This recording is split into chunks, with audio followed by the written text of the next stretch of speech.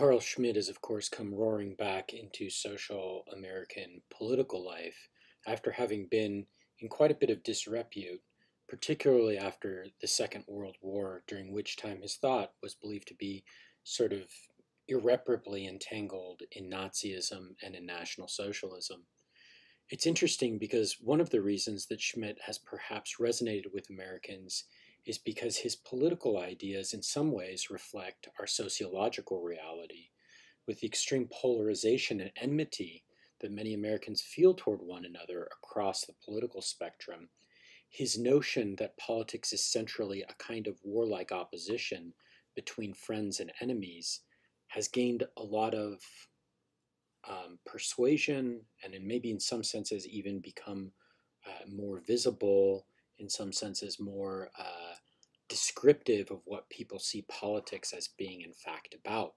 I just want to make a few short comments on his notion of the concept of the political and highlight certain problems in his thought, not thinking that these can be resolved all at once. There's not time to resolve them, but almost to sort of flag some dilemmas or tensions in his political philosophy that might be thought of as notes on why I am not a Schmittian, particularly when it comes to his central distinction about politics, what he calls the concept of the political.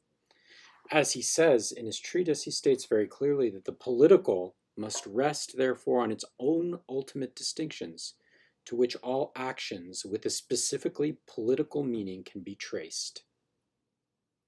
Let us assume that in the realm of morality, the final distinctions are between good and evil, in aesthetics, beautiful and ugly, in economics, profitable and unprofitable.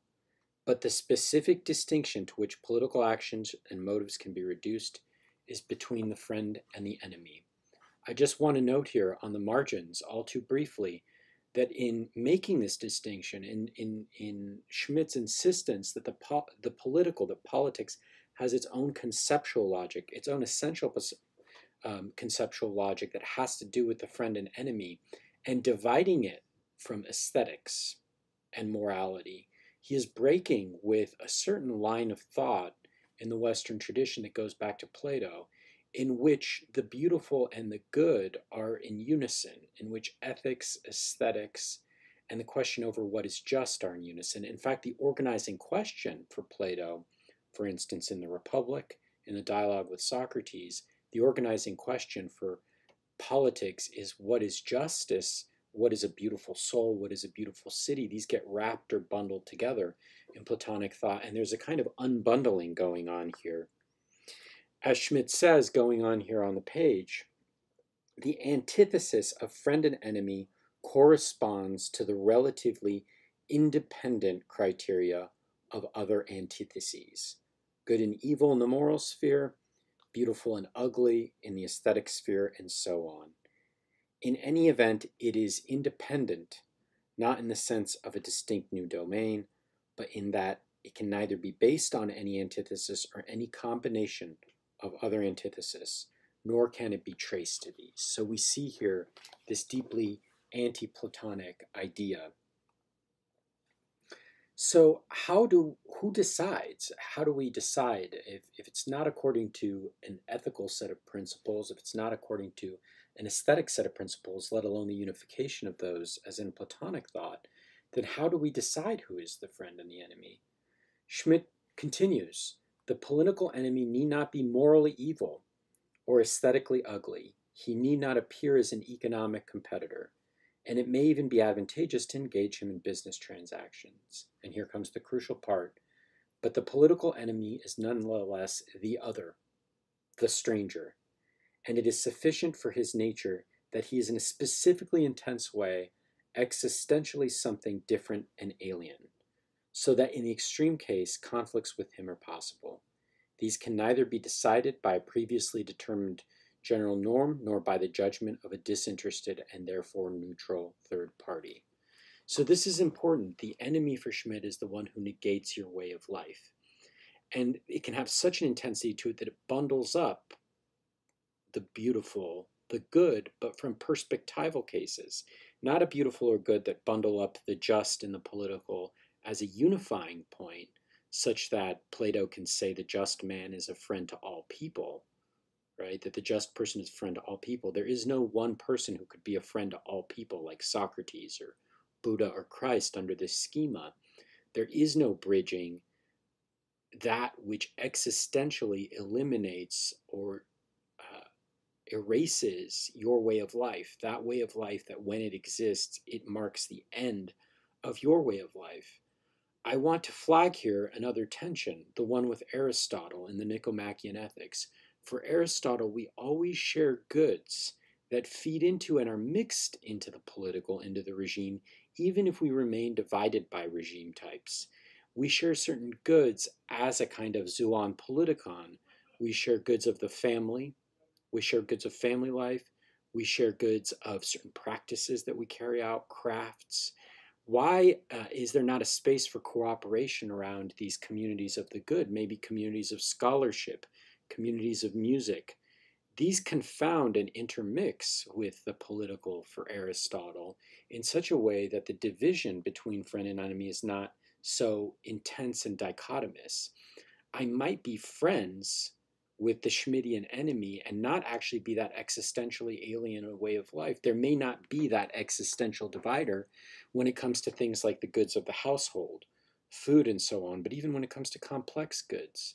Some of these might be historically contingent, like religious ones, might share goods that are not political. We might find ourselves in different political positions, but share goods that arise out of our religious practices. So for Aristotle, the distinguishing feature of politics is not a split between the friend and enemy, because I can be mistaken about the goods that comprise my way of life ethically. And that confusion about the goods that comprise my way of life ethically is such that I might not understand that I already participate in goods with that person or group with whom I think I'm in existential standoff, but in fact I share certain goods, the goods of learning certain practices, the goods of certain basic needs, just as a political animal. Okay, continuing here for a second with Schmitt. So who decides? Because Aristotle's challenge to Schmitt is we're never in quite that dichotomous of friend-enemy standoff with one another. So who decides?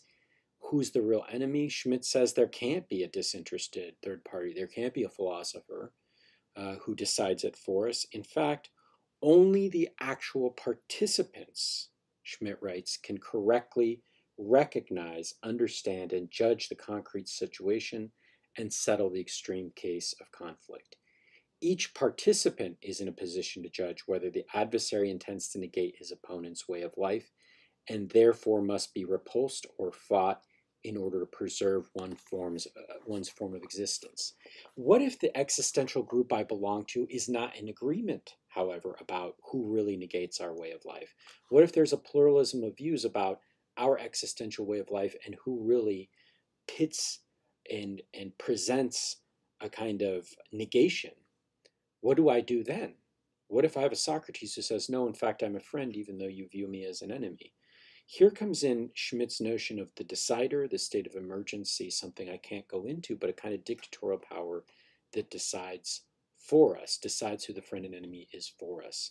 I want to flag here a final tension or problem for Schmitt, which is that person who decides, the dictatorial power, let alone at the level of the rank and file of an existential way of life, might themselves be untransparent about who the friend and who the enemy is.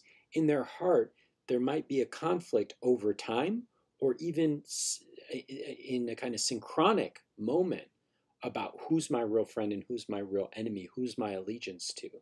This is the Augustinian objection that the human heart is not transparent to itself. And on a further time horizon, I might find that that person who I now consider to be my enemy will be my friend, and that person I now consider to be my friend is my enemy.